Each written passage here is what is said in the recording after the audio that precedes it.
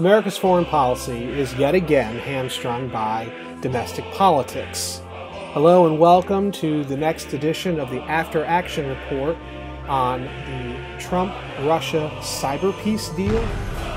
My name is Brandon Weichert, founder and CEO of the Weichert Report, and discuss the possibility of creating a, quote, impenetrable cybersecurity unit.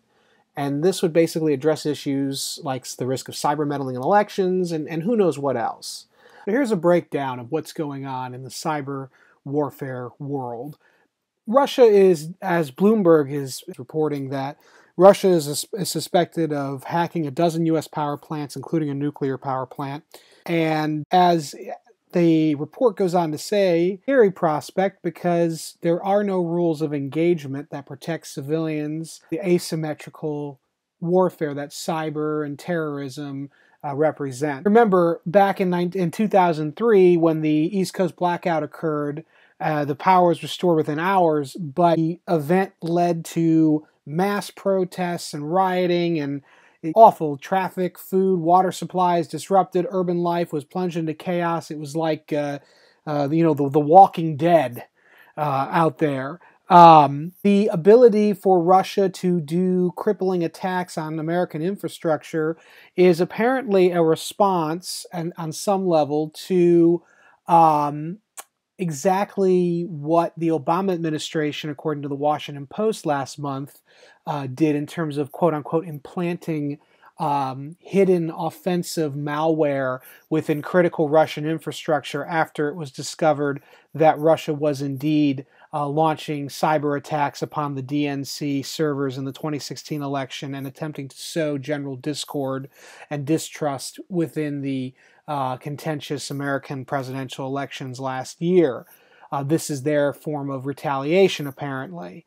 Indeed, we've seen this happening in Ukraine, where the Ukrainian power grid, a country that is under threat of Russian invasion every day, or further invasion rather, has been attacked and probed by what is believed to be Russian hackers. So attacks on civilian services, and any other form of warfare outside of cyber and probably space, any other form of warfare would be a banned kind of attack. It was illegal. And there would be serious international ramifications for the country that did this. Now, of course, as we've seen, Russia's going to break all the rules at once because it's Russia.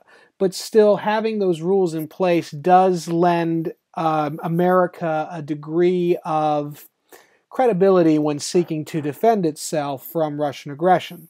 So keep that in mind. There's no cyber war equivalent to the Hague or Geneva Conventions, which means that civilians, much like they found on 9/11, civilians will be the number one target. And that is not any way to go about life, especially today when we're so interconnected and dependent on cyber technology.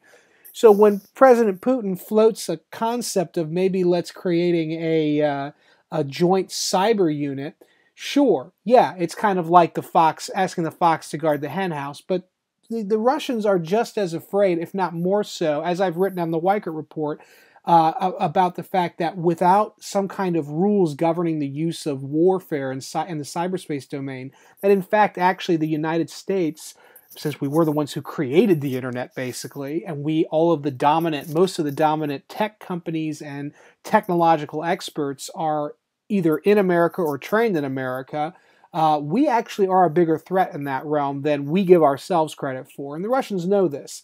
And so this concept of maybe floating a peace deal, a cyber peace deal, is actually not a bad one. Now, it may be not going anywhere, and it may just be Putin grave dancing, but it's not a bad idea. Now, the usual suspects in Washington, D.C. have been opposed to this concept as soon as it was announced yesterday. Everyone from Republicans on the Hill, such as Senator Lindsey Graham of South Carolina and John McCain of Arizona, to Democrats such as Congressman Adam Schiff out of California, as well as former Obama administration officials such as former Secretary of Defense Ash Carter. And the basic argument is that, well, that's like having the fox guard the hen house. And to be sure, the details of such an agreement are not well known. And as you know from listening to me, I am a Russia skeptic, but I'm also someone who favors engagement with Russia because I don't really know what the alternatives are. Again, we are not going to go to war, nor should we want to, unless American interests are threatened directly.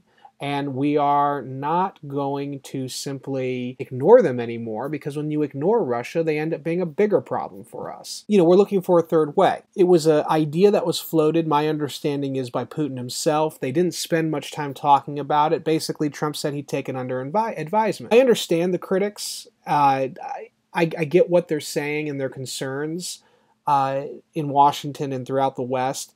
And so everybody else is talking about that. I would like to briefly just address the issue of whether it's a good idea or not. Let's keep in mind that the United States actually has a pretty strong history of, on very specific, tightly coordinated, tightly regulated issues, having success in foreign policy engagement and coordination with Russia.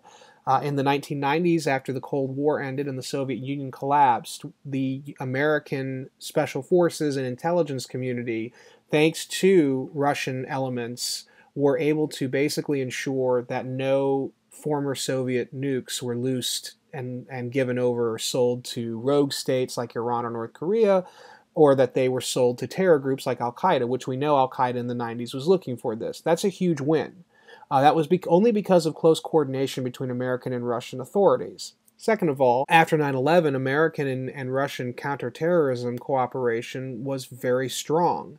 In fact, the Russians, long before the attacks ever happened in 2013, the Russians had been sending up warning flags to American intelligence services, I think upwards of 2 years before the horrible Tsarnaev brothers of Chechnya were in America and plotted to attack the Boston Marathon. And so this notion that there is no basis for, in the recent history, for effective Russian-American cooperation is not true. It's disingenuous. And in each case, it was a very specific issue that we coordinated on the Russians with. It wasn't carte blanche. It wasn't an opening of the doors telling the Russians to, here, come on in. In terms of influence operations, the concern is that, well, the Russians would learn the kind of the family jewels when it comes to all the family secrets in the American cyber world when it comes to how we conduct cyber attacks and espionage. My understanding, though, was Ed Snowden pretty much gave the Russians the NSA playbook when he requested asylum there. And second of all, my understanding was also that, according to the mainstream media today, that the Russians' cyber abilities are so great that they effectively, quote-unquote, stole the election away from Hillary Clinton, the presumptive, winner of 2016, and gave it, quote-unquote, to Donald Trump. Apparently, the Russians have the ability to fake the votes of 62 million Americans. So if those reports are true, maybe we could actually learn something from the Russians. I don't think it's the best idea, but I also think that we're in a situation today geopolitically. I've written about this at the Weichert Report. We're no longer in a unipolar world. We're in a quasi-tripolar, potentially multipolar. America is still the first among equals, but that position is being eroded by rising states like Russia and China. America is going to need to pull out its old playbook of geopolitics and start making deals and doing business with unsavory people.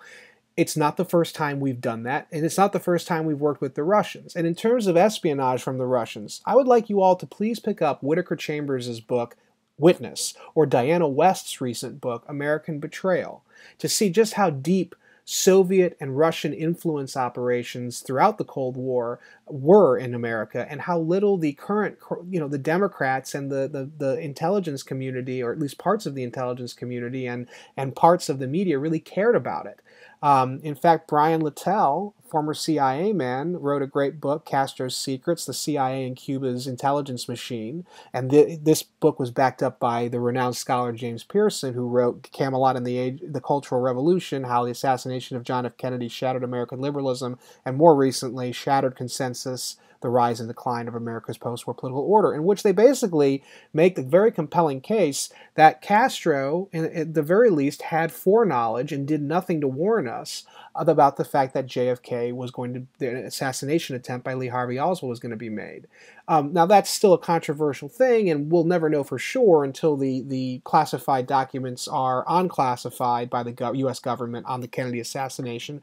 But clearly, there are legitimate researchers and intelligence professionals looking at the data that's in open source forums and saying that there's something to the fact that we may have actually been attacked through presidential assassination by the communist bloc vis-a-vis Castro supporting Oswald in some way. Now, that theoretical, but obviously there's something there, and yet we never responded to Castro. We didn't do anything against him. In fact, after Kennedy's death, America tamped down on all of the rhetoric of killing Castro and his top-notch, his top echelon of people. Ultimately, Obama tried to do a deal with them in the last years of his in office. Similarly, on cybersecurity issues, the last point I'd like to make is that the same people who are decrying Trump for even listening to this idea are the same people who are at once complaining for the last 7 years that there are no, quote, rules of engagement in cyber warfare because nobody's working with each other in terms of great power cooperation.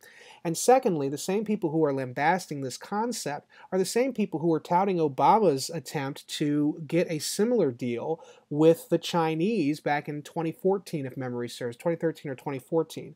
And the point is that this is all domestic politics. And in fact, our country's foreign policy has become so infected with bitter partisan rancor that we couldn't even have a reasonable conversation about the potential of accepting Vladimir Putin, hearing him out and listening to what he had to say about the potentiality of creating this cyber peace deal. We'll never know what would have come of it, but one thing is for certain: it's not going to happen now, given how the mainstream media and foreign policy graybeards in Washington have reacted. It's very unfortunate. Maybe it shouldn't have happened, but it was worth looking into beyond just hand-wringing in the press. Putin is looking to do a deal. And now, he may have been grave dancing. You know, we know that he was engaged in cyber attacks on the DNC and trying to troll the American election. Putin's goal with the American election was not about making Hillary lose or making Donald Trump win. Putin's goal was simply to get many Americans to cast doubt on the legitimacy of their democratic institutions. It was also meant as a public display of Russian power and that, hey, we're still relevant. Once American leaders recognize this, and once, unfortunately, this is primarily the Democrats, but also some foreign policy graybeards in the Republican Party who can't help but see a Russian under every bed because of 50 years of the Cold War. I'm not saying that I agree, but I understand it. We have to really start taking a step back and recognizing Russia for what it is. There was a Russian dissident who was featured on Paul Goebel's blog a few months back, in which he was basically saying that Russia is essentially it has gone from being a major world power over the last 70 years to being a mid-level power to now being a primitivized, these are his words, primitivized third world country that just happens to have nukes.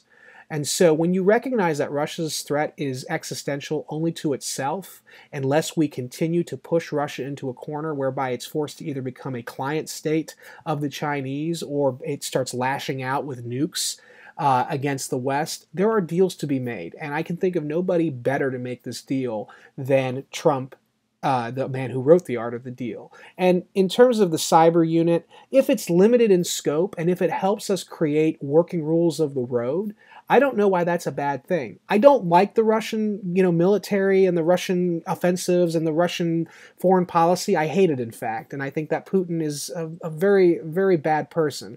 But America's done deals with devils before. And in the short term, it works, as long as we maintain that it's going to be a short-term, limited engagement.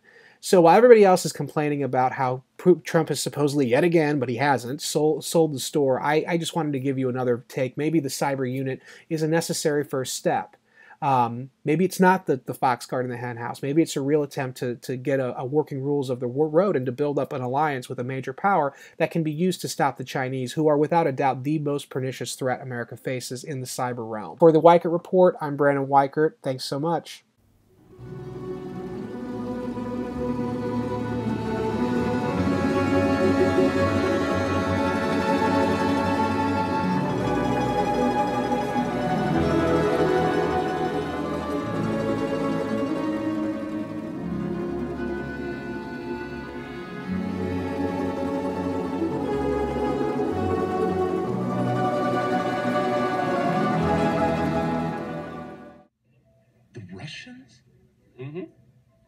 Russian embassy, yeah. Are you sure? Hey, the guy was not hard to follow, as you know. Why the fuck would they go to the Russians? Why the fuck? I'm sorry. Thank you, Hal.